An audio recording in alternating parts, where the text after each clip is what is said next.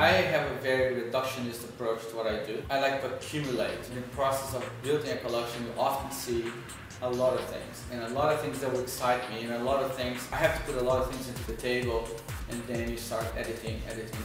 I think the collection is really a reflection of today's world, but with a very reductionist approach. But it's closer for people who have an understanding, It's not fast fashion, it's not fast food, it's something that has thought, and I think that's what's exciting about it.